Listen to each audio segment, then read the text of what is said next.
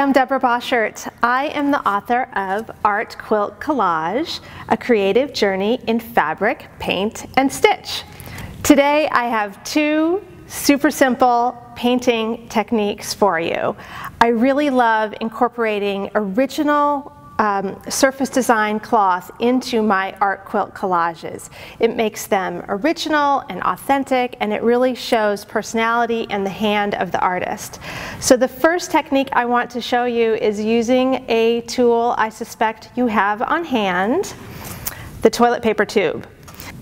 So let me show you some examples of cloth that I have printed with toilet paper tube. I promise, really, just a toilet paper tube and acrylic paint. So here I've crimped the tube into a kind of rounded square and printed in white and green paint in a grid pattern. I love that it makes a really thin line. And here, a petal shape that I've manipulated and turned the tube to get this interesting kind of floral pattern. And here I've folded the tube into a four-pointed star.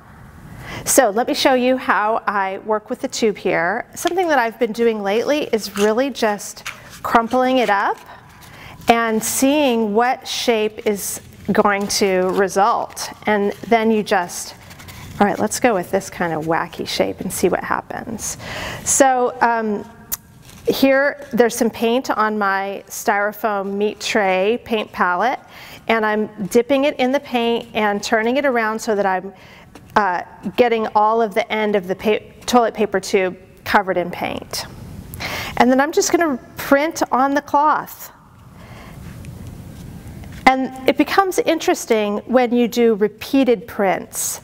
And you can see that I'm not adding more paint to the tube, because it's interesting to get some that are blobby and have lots of paint and some that are more faint. And you can also see that I'm turning the tube so that it's not facing the same direction as I print, because you want it to look handmade. I am not a machine. It's not commercially printed cloth.